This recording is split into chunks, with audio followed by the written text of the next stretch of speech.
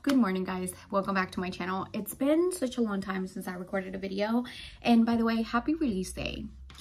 If you know, you know. Today is Tuesday, January 30th, and I'm starting this reading vlog on a Tuesday, and I'm hoping to finish on the weekend. I don't want to go past the weekend. And today our beautiful Sarah J Maas comes out with Crescent City 3, which I believe is A House of Flame and Shadows. And I don't want to be spoiled at all. I'm going to try to stay away from my social media as much as I can today, because this is also a reading vlog. I already started in book 3 because I read Assassin's Blade first. And I'm reading the Throne of Glass series in this reading vlog. I'm actually on book 3 right now. I'm hoping to finish a lot of this today so that we can continue. I hope I don't get tired because these books are like really a lot of information, world building, things like that. So I'm gonna go ahead and continue to read Crown at Midnight and give you guys an update on this. I'm 100 pages into the book right now, and I'm finding I know that something's up. Like something's up. I feel like my girl's being played.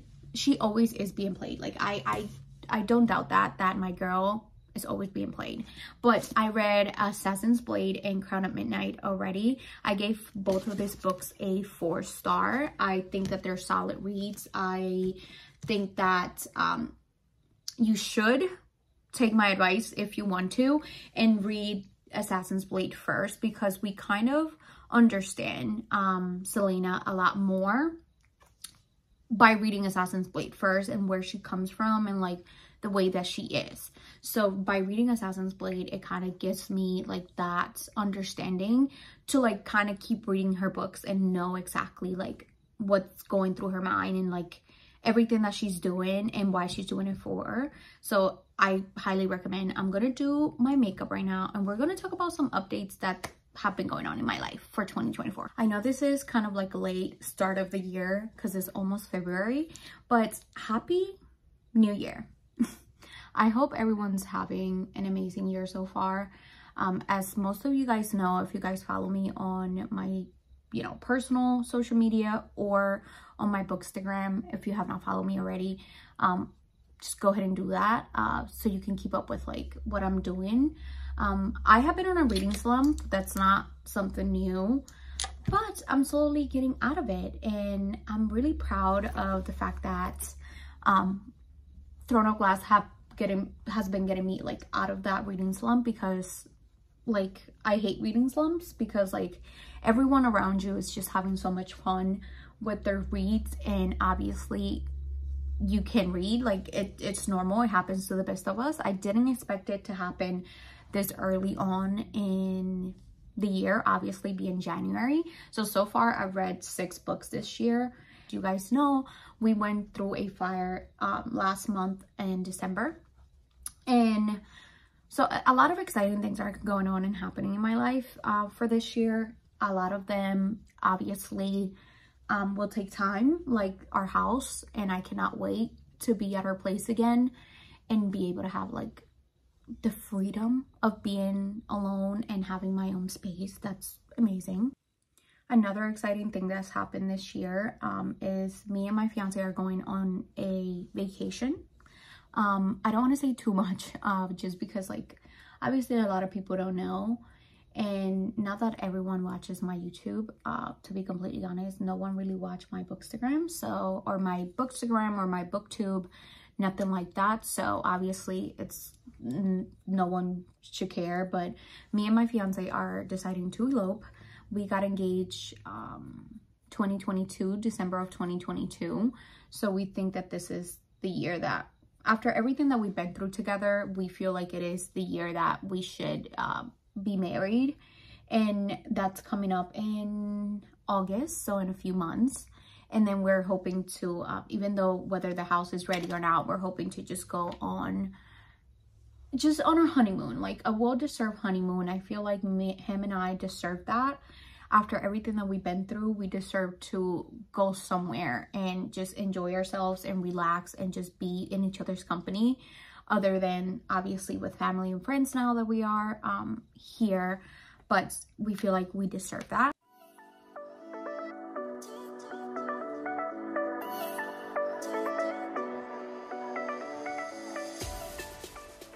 Another thing that I'm excited about for this year is that we get to kind of do our house all over again, and that's really exciting just because obviously we loved our house the way it was and we wouldn't change it for anything, because obviously we loved it how it was and we purchased that house the way it was. But obviously with everything you can now make changes, and I cannot wait to kind of like make that big change when it comes to my at-home library and our back room, where I typically like spend most of my time and do my reading vlogs and things like that. Like that's something that I'm excited and looking forward for.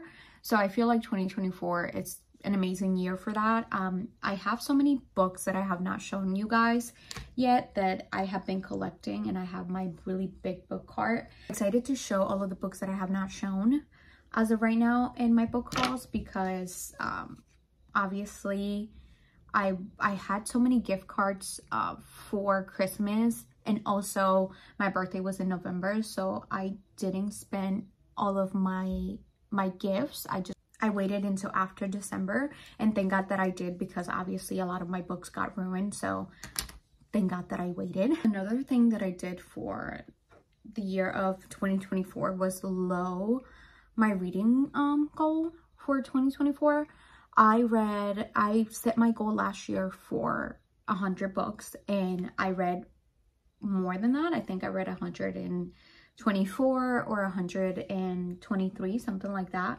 And the reason of that was because obviously we have a lot of things going on in the month of actually in the year of 2024, and I don't want to set high expectations, just because, to be completely honest, the number that we put on our Goodreads can really mess up with our brain, and we try to not enjoy our books so often, and just like try to listen as many audiobooks as you can, or try to just kind of like not really pay attention to the books that you're reading. And that's something that I really do not want to do.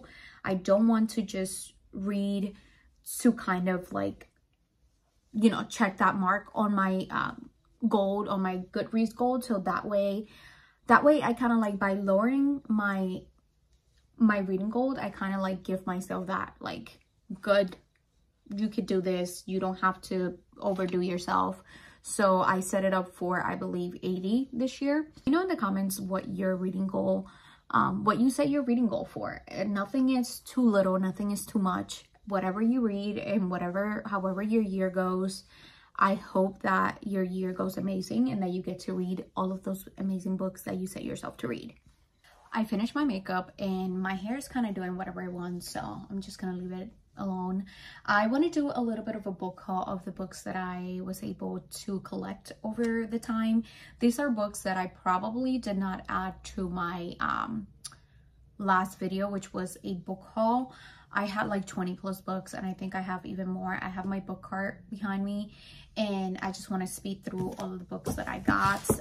I found Icebreaker in a little free library. If you know, this book is like a really good book. I gave it a 4 stars. It's not like, when I think of a 4-star, I think of like a favorite, but it's not like top tier 5-star. So this, we follow Nate and Anastasia. I'm not gonna go into like a synopsis or anything, but I did find it there. It's like literally brand new, so I'm guessing someone didn't enjoy it and didn't like it. I didn't have it because of the flyer, so I lost my copy, so I just, obviously I had to grab it. She is kind of like the grumpy, he is the sunshine, and this is kind of like an enemies to lovers, I would say, because they have to share. It's like for first proximity, they have to kind of share a ring. So this is amazing. I love this. I also got The Shining. Story behind this is, have you seen Friends? They talk about this book in Friends, and I feel like now that I'm a reader, I had to pick this up. It's like a no-brainer, so that's that. I also got this book, and I'm 2 books away from the off-campus series to be able to finish this book, so I'm not going to read this book until I finish the off-campus series. What else do I have that I didn't show on the last video. Let me just go through this card. They're also one of those books that I'm not sure if I mentioned on my last vlog, on my last video. I'm not quite sure, but I got One Dark Window and Two Twisted Crowns. When I tell you that I'm so excited to read these books, I'm so freaking excited. Everyone has been giving these books like the praise and all this good reviews and everything, so I'm wondering, like, I want to form my own opinions about this. Obviously your girl is into like this right now. I'm in my fantasy era when it comes to Throne of Glass, so I'm really excited to keep reading this book. I'm gonna just pick it up right now before starting work, but these are the other books that I picked up. I'm excited that I have the completed series. I'll go ahead and come back when I have another update on Crown at Midnight and I'm more into the story. I'm 100 pages in right now, and like I mentioned at the beginning, something's up. Something is up. They're playing my girl Selena. I love Dorian. I think that Dorian, I'm attracted to him, and I think that she has a shot with him, and we know that. But I also feel like, obviously this here is kind of like we follow like a love triangle between Dorian, her, and Cal. I'm butchering the name, I already know, but the other guy, we know, the captain of the guard, him. I feel like she should end up with him. I always want the girl to end up with the opposite person that I know that she probably is going to end up with. I'm like super excited about this book. Like, I cannot wait. I will come back when I have another update for you guys.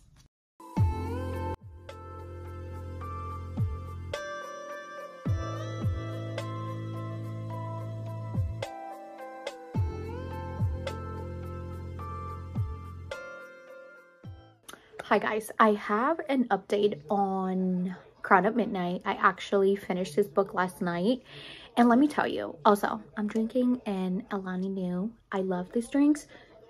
So good. I'm sorry about the lighting here, it's not the greatest. So I finished Crown at Midnight, and I gave that book, I'm giving that book a 5-star. I'm in love. The ending of that book got me, and I've heard that it just keeps getting better and better, and that every book kind of gives you like that cliffhanger feel, which is why I started Heir of Fire, because I'm obsessed. I started Heir of Fire because I just needed to continue with the story. The ending of Crown at Midnight was shocking.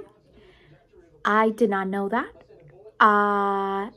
I mean, it's obvious. I really thought that she was, you know, I don't want to spoil anything for anyone, and I'm trying to do this vlog with minimal like spoiling, because I know a lot of people haven't like read the series, just like a lot of people haven't, you know, read ACOTAR and things like that. So I don't want to ruin it for everyone or for absolutely anyone, but let me tell you, the ending of Crown at Midnight, it was shocking.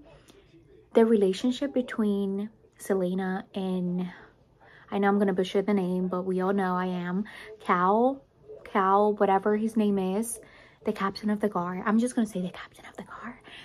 Amazing. But at the same time, I just feel like there's everything, it's like they're trying to, things are trying to keep them apart. Obviously, he's the captain of the guard, so he works for the king, and Selena is slave basically by the king, being his assassin. And so my girl's a badass. Like, something really happened to her. She lost someone really important in this book, and obviously we follow her through that. And the character development that she's had from book 1, which to me was Assassin's Blade, to this one has been so, like, she's growing. My girl is growing. My girl is learning. She's such a good person. But again, she's an assassin because she has to be, not because she chooses to be. And it was just like, that's just what the life that she, you know, had to have. So obviously we are following her now in Heir of Fire, and she's going after the people who did her dirty and who did her friend dirty. And I love that for her. I'm like obsessed. I'm only in chapter 4 on this book. So obviously this is a little bit of a bigger book. This is like 500 plus pages. So I'm going to probably read a lot of this. I don't even think I can read tonight because I'm going out after work. So obviously I'm not going to have time to read more, unfortunately. So I might not even get to pick this up. Oh, it's so sad. That is so sad now that I think about it. I want to cancel my plans. I might not be able to read this a lot, but I think what I'm going to do is I'm going to close out the video here. What I'm going to do is I'm going to post my review on Crown of Midnight.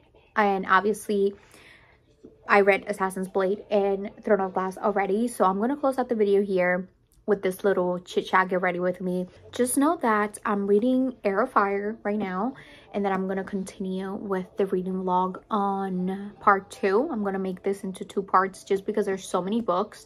So I'm probably going to do the next 3 books in another reading vlog. So thank you so much for watching. If you made it to the end of this video, thank you so much. I am back. Hopefully I can keep recording and I don't shy away from recording because I always do that. So keep me accountable in the comments. I am obsessing over Throne of Glass right now, and eventually this year I want to do a reread of A Court of Thorns and Roses, which is just ACOTAR, the ACOTAR series, because my bestie is actually getting herself to read it. She's never read fantasy romance and she's starting with ACOTAR, which I feel like it's a good start because that was like my second series that I started when I didn't know anything about fantasy romance, and it was amazing. And if you have not watched any of Larry's TikTok videos or YouTube videos, she just recently read it and she is everything. She gives everything. If you want to know what her reactions were, if you read the series already, go back and watch her videos because they're amazing. Anyways, if you guys made it to the end of this video, thank you so much for watching, and I'll see you guys in the next one. Stay tuned. Let me know in the comments which one of the series, which book in the series is your favorite. So far, obviously, out of the 3 that I read, Crown of Midnight, and I've heard that the more you keep going, you're gonna like develop your own opinions later on. But so far, Crown of Midnight. Oh, I'm not gonna say anything. I have a thought about this book right now, but I'm not gonna say anything. I'm just gonna leave it for the next vlog. So thank you so much for watching, and I'll see you in the next one.